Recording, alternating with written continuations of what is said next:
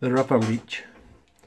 I was reading Trout and Salmon last year about what Grayling were eating in some of the rivers. I think the article was done by a Tweed guide, Finn Wilson.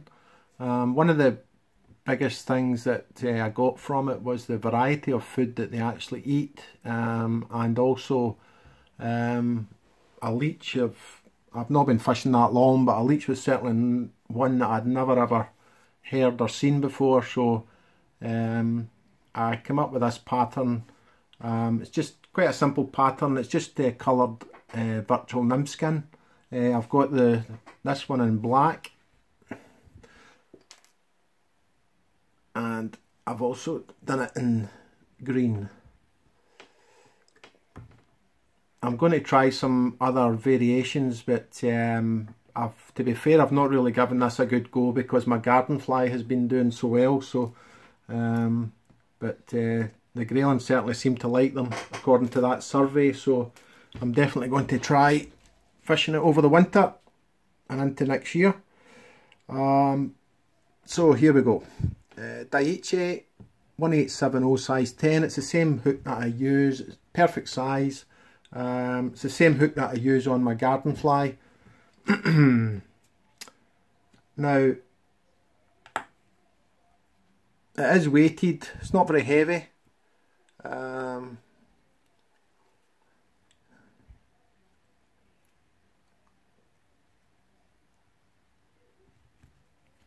Need to concentrate while I'm counting them on. I like everything to be the same, so it's 20 turns. Now, the finished fly, including the hook, only comes in at around about 0.3 to 0.31 grams. Now, what does that mean? What that means is basically this hook plus a 3mm slotted bead. That's the exact same weight. So you think putting 20 tons of lead on a hook's going to add a big... It doesn't. I much prefer tungsten, but you just cannot get the beads round this hook. This hook I've been finding has been unbelievable on the point. It just does not snag at all. It fishes this way up, and between where the hook point is and the eye of the hook, it just does not catch, even in very slow water. I was fishing the nymph last week and swapped it over for a jig, very light jig, only a 3mm jig, and in slow water, and the nymph is quite gravel based and snagged right away. Right, so turn the wire, always cover it up regardless of what I'm doing with Unistretch. You cover it up in no time.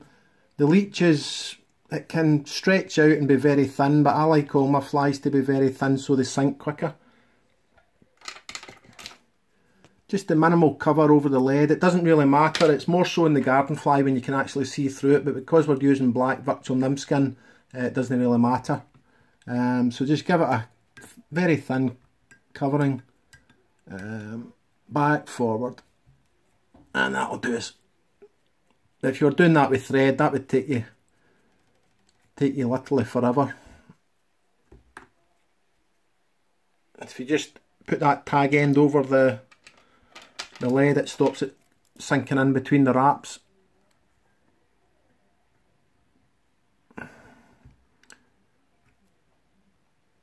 Just get the rough start.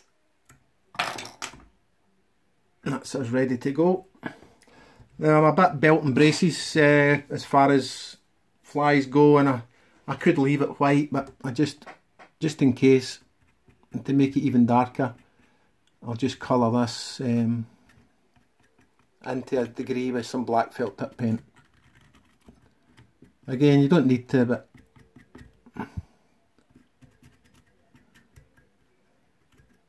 just in case it had happened to show through, but I don't think so.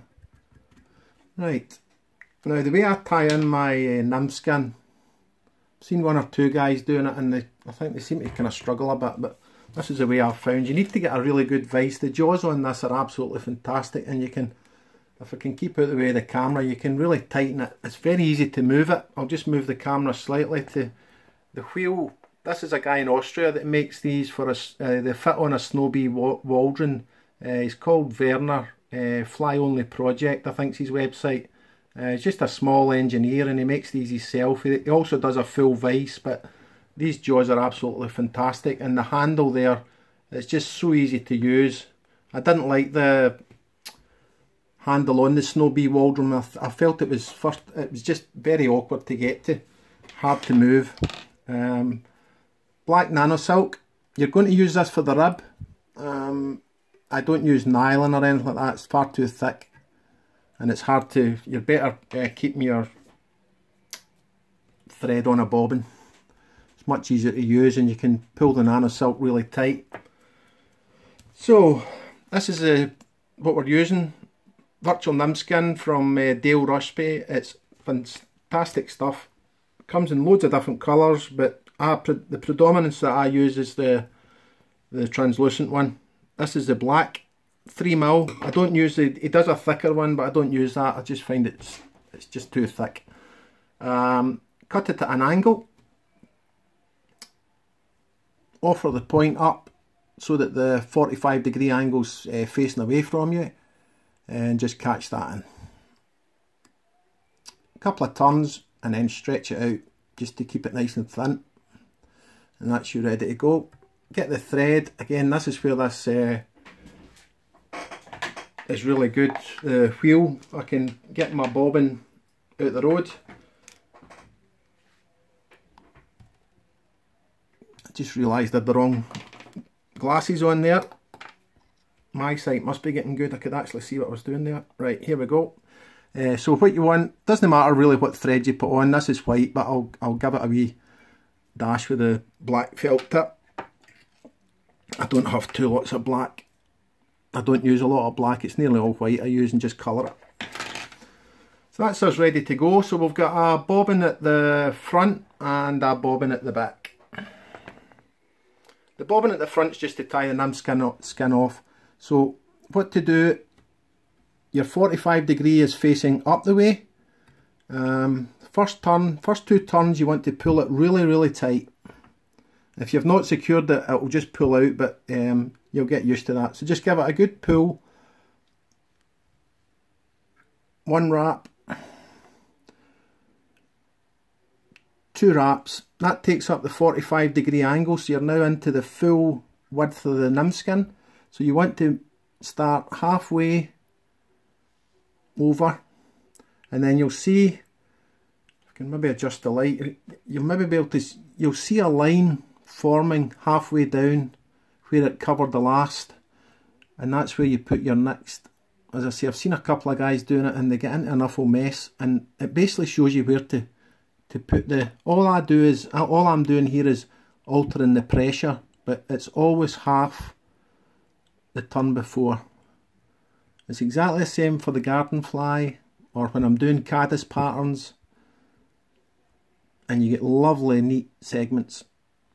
And if you just slacken it off a bit, it accentuates the lump, and then what you'll see is I'm still covering half and half, but you'll find if you see I always also hold it down with my finger, that stops it springing off.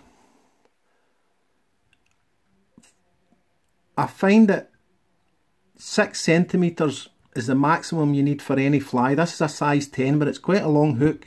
You don't want to waste a lot, but if you use a big length of it, it's very hard to finish it off because it's hard to finish round it, etc. So coming up to the end, this is the way I've found. So what I'll do is try and keep it the road of the camera. I'll really tighten the vise down, really clamp it in, pull it down tight again. So if you keep your finger on top of it, you can go and do other things and it doesn't spring away. So second to last turn, really stretch it. Now really pull it down, wrap it round, and then if your vise is good enough, you can really stretch it out. Hold it with your nail.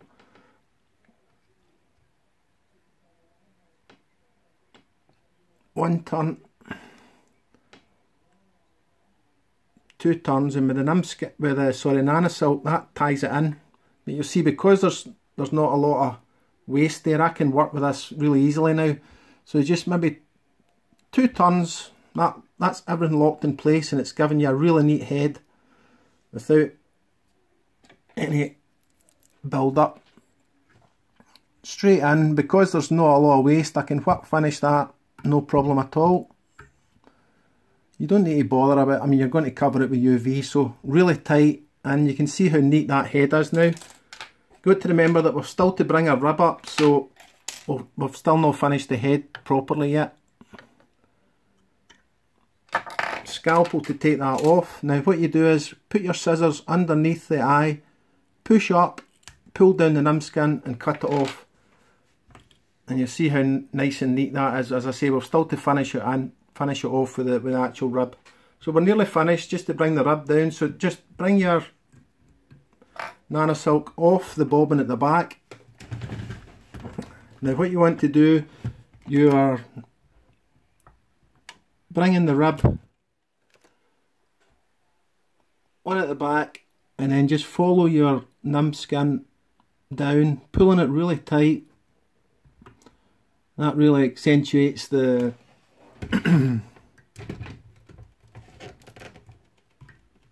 it really accentuates all the way down there.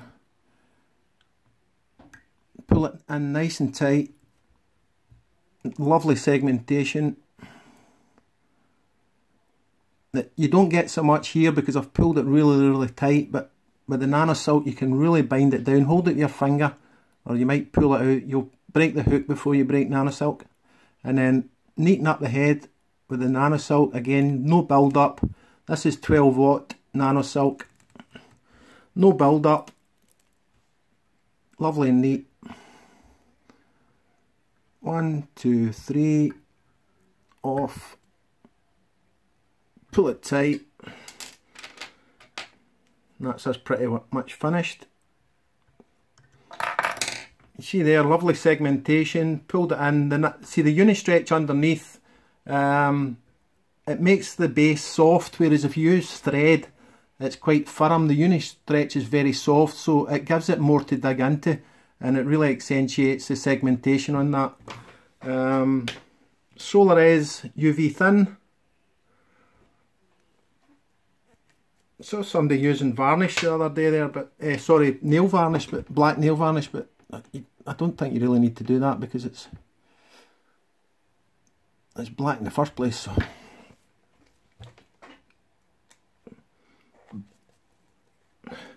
small drop, less is more. Art brush, sable art brush. Make sure you've got a good bit at the head, fasten that in. Now what you don't want to do is you don't want to go to all that effort of putting segmentation into something and then lose it. So what you've got to remember about Solarez UV resin is you can really do whatever you want with it until you hit it with a torch. So if you've got too much, just rub it with your finger. But you just can't do it. I see guys still using dubbing needles and whatever. Just get a brush.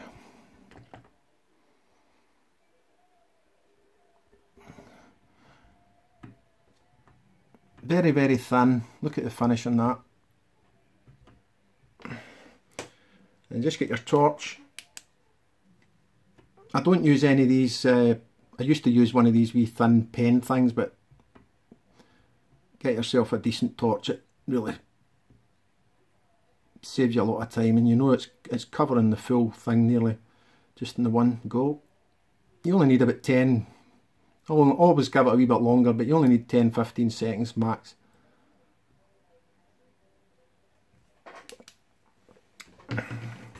Remembering that this will fish that way down the river. You can see nice neat head, great segmentation, nice and shiny, rock hard, the leech.